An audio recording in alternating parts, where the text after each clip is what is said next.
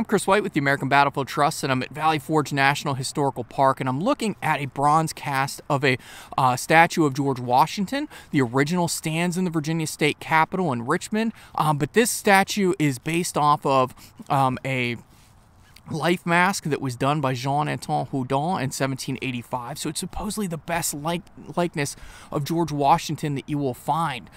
You can see him standing here. He's known as the American Cincinnatus. That's based off the Roman general who came out of retirement to help save Rome and gave up his power. And that's how they look at George Washington at the time of making this statue. That was while he was still alive.